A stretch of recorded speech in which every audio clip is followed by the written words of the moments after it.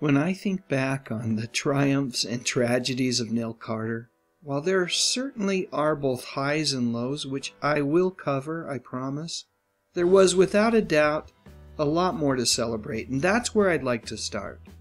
In particular, I've got to say that Nell Carter was a ton of fun in the 80s sitcom Gimme a Break, which ran on NBC for 6 seasons.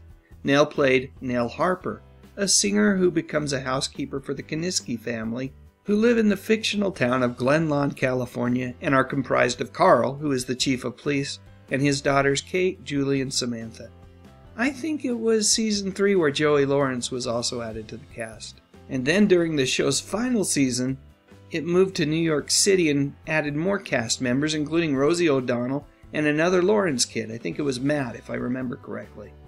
But it was during those first few seasons that Gimme a Break really flourished and allowed Nell to truly shine as an actress. At that point in her career, I knew nothing about her past, about how difficult her journey had been to get where she was. More on that in just a minute, but I've got to first share that Gimme a Break wasn't the first place that I remember seeing Nell Carter.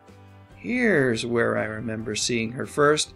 She was part of the supporting cast of The Misadventures of Sheriff Lobo, which was a spin-off from one of my all-time favorite TV shows, BJ and the Bear. Yep, there was a time when I was certain that I was going to be a long-haul trucker, and it was primarily due to this show.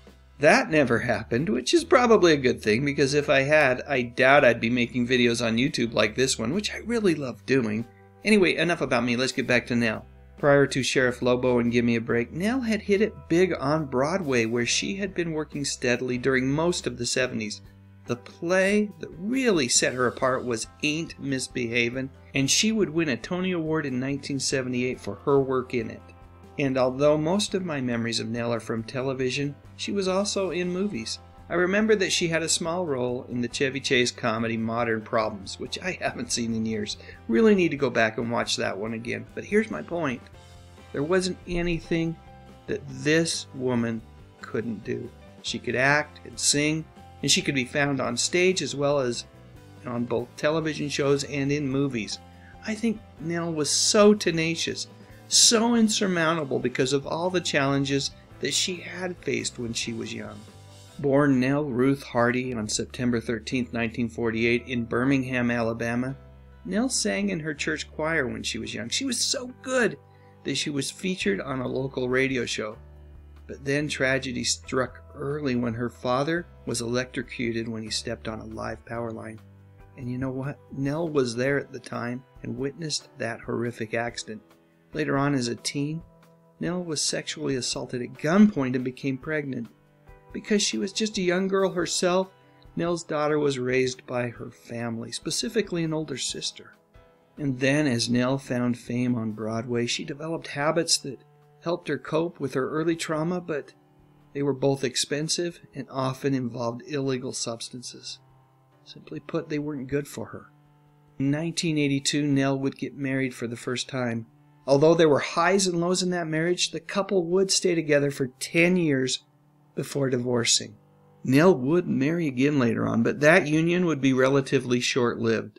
There were times during this period where Nell really struggled, despite the fame that she was experiencing on television with Gimme a Break. She had incredibly debilitating headaches, and she wrestled from time to time with suicidal feelings. And yet, despite everything that she was going through, Nell soldiered on. And whenever I saw her on television, she was always a strong and sassy bright light. After Gimme a Break ended, Nell jumped networks to CBS with a new series called You Take the Kids.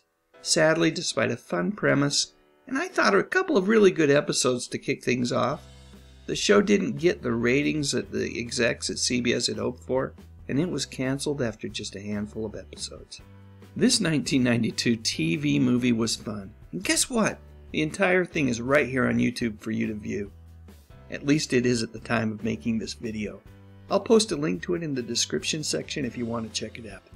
Nell's final recurring role on a television series was during seasons 2 and 3 of the ABC sitcom Hanging with Mr. Cooper, where she played Principal Moore, who Mark Cooper not only worked for, but he knew from way back because she had been his babysitter when he was growing up. Like I said, this was Nell's last recurring television role of any substance. She did make a handful of guest appearances on Touched by an Angel, Reba, and Ally McBeal during the early 2000s.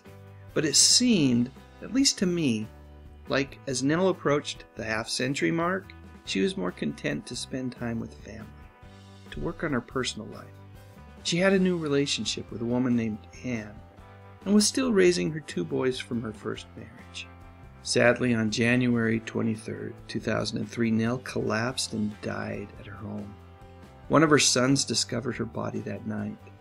The coroner's office ruled that her death was likely the result of probable heart disease, with diabetes being a contributing condition.